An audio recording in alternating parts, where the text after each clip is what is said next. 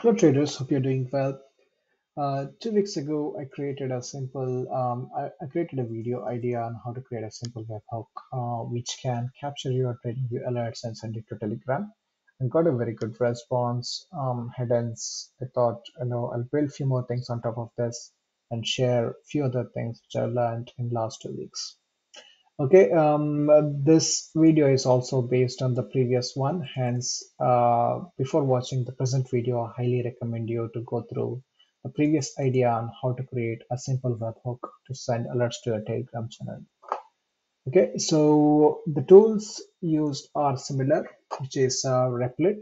It's a web-based platform for hosting small applications, and where we are going to host our web bot, and Telegram, where we create a channel where all the TradingView alerts will be sent along with the snapshot of the chart like this.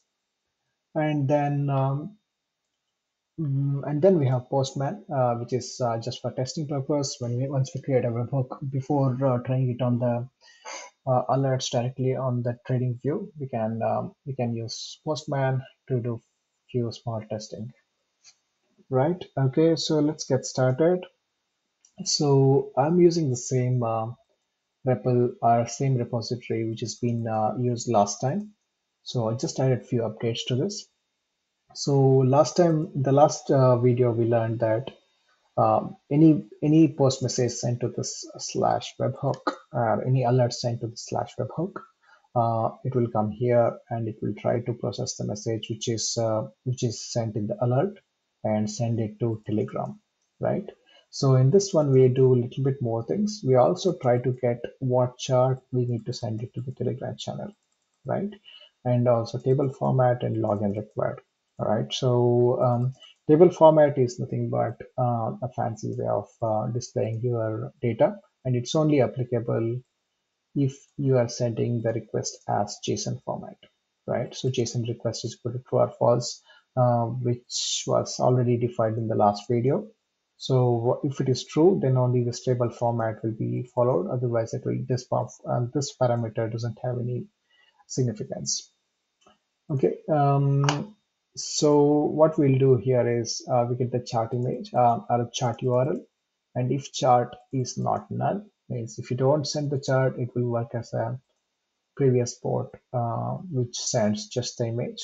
If you mention the chart, it will try to capture the chart as well, right? So if you mention chart, so it will send another call to capture the chart and send no screenshot.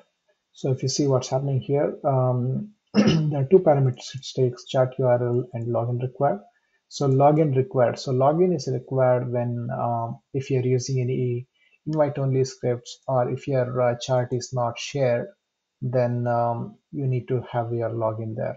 Because if you are using an invite-only script, and if you want to show the output of the script in your chart image, um, unless you log in, others will not be able to access the invite only script. So the indicator will not show properly.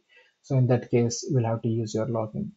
So to use the login, only thing what you need to do is you need to set two environment variables.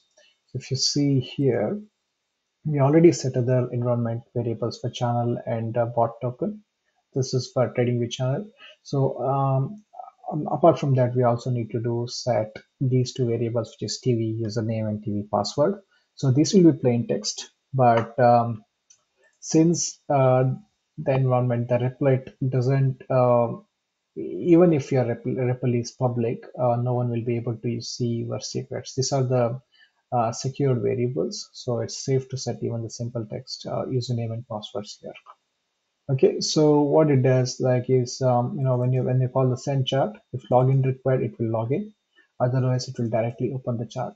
Okay, so open the chart and then take screenshot and then send the screenshot to the Telegram channel as a message, right? And then the quit browser. So what we do here is same as what we manually do. Open the chart, take screenshot, and then copy this image and then send it to the bots. That's what we do, but we try to do it programmatically there. Okay, so let's see.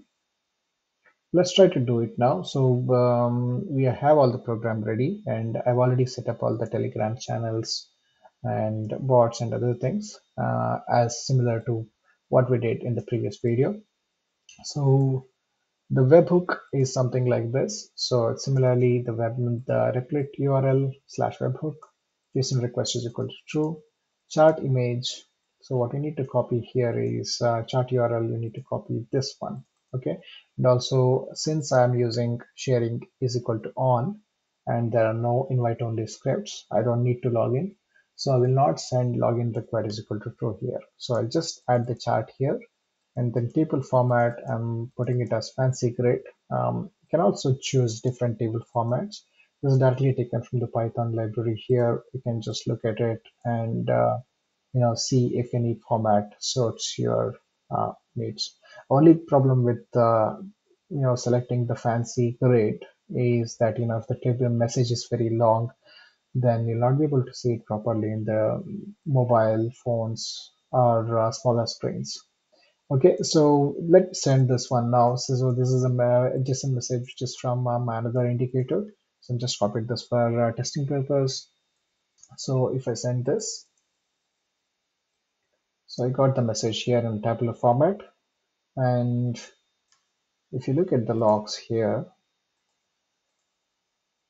right?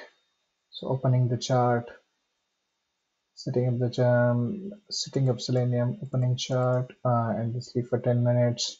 Adjusting position by 100. It means that once you load a chart, it will be towards the extreme end. So I just to try to push this in the middle so that it looks much better. And yeah, captures a screenshot and switch tab and then capture image URL. So that's all. So we got the image as well. Right. So that's all we need to know about this, and maybe a few more things. You can set the resolution by changing the resolution here, but if you set higher resolution, it may take more time to capture the screen or set up the browser WebDriver. So it may give some issues in sending the alert, in sending the images. And login name, we already discussed about the login and password, and yeah, that's all we needed. So so apart from JSON request equal to true or false, we also need to send chart image, chart URL, and the table format. It's optional parameter. If you want to send it, you can send it. Otherwise, it will print a simple plain format of the of the data which you're sending.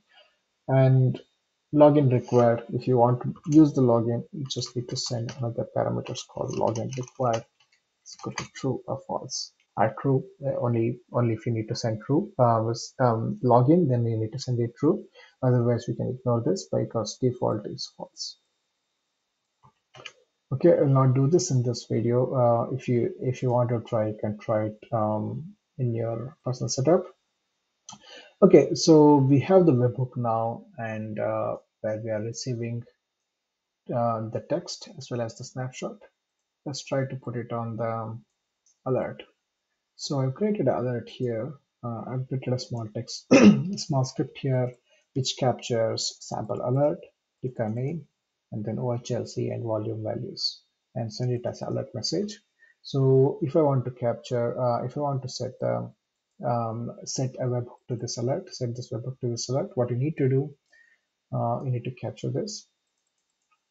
Also make sure one more thing, note that if you want to set the alert for multiple instrument, you need to create a separate chart for each instrument. So for example, this Ethereum, so let's rename this as ETH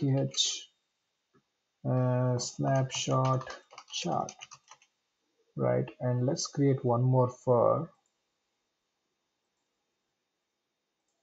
BTC.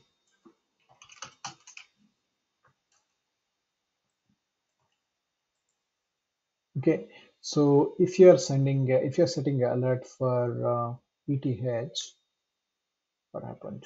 Something, okay. Yeah, so let's do BTC. So if you're setting alert for BTC, make sure that you use the right chart. Sharing is on. So this is the chart, chart URL for BTC. and this is the chat URL for Ethereum, right? So make sure that for the instrument, what chart your image you are using is appropriate or is correct. Otherwise, it will send the wrong chart. And make sure that you save the chart. And if you are not using login required, make sure that the sharing is on.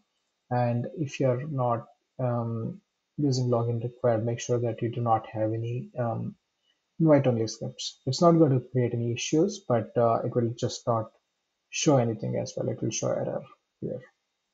Okay, so this is done. So we have chart image, which is here. And let's check, let's set an alert for this. So create an alert, which is my script, sample script, and I'll grab this. So everything is set. I'll just grab this from here. It's already there. I'll just press this to make sure that everything is all right. So that's it. The book URL, create. See, it's already started sending. So let's see our actually Telegram. Yeah, we started getting the alerts. So images will take some more time, maybe some 20 seconds or 30 seconds probably. That's because it needs to set up Selenium and few other things. So it's going to take some time. Oh, okay. So it looks like multiple images, multiple alerts are coming before. So it's lagging a bit. But yeah, we started getting images as well. Yeah, if there are too many alerts together, there may be some mix-up, right? It may not send the chat images in order, so that's something to be mindful of. Yeah, so I'll stop this alert message because it's going to create lots of alerts. Right, and that's all. Let me know if you have any questions. Please try it out. And I'll share all the details in the description, and also I'll share the link to the REPL the repository, which you can just fork and just make use of it. You don't need to do any code change or anything. You just need to copy the REPL and set these environment variables, and it will give you a new URL, webhook URL. So use this the same way as how I mentioned here, same format, and that's all, right? And if you're not getting alert message, if you are sending an alert and not getting a message and all in the Telegram, probably just have a look at the console here and see if any errors are coming. So one common error I've noticed is that if the JSON is not well formed, you will not get the alert in Telegram if your set JSON request is equal to true. For example, let's say this quote is missing, right? This means this is a string, but there's no quote here, so this is going to be an error. For example, if you send this, it will not send the message to Telegram. It's a failure. Also use this here, bad request, right? So you'll be able to see such small issues in the log here, but overall it will work without any issues. Let me know if you have any suggestions or feedbacks, and if you get stuck, please don't hesitate to reach out to me. And thanks very much for watching this video. Wish you all the best. Bye.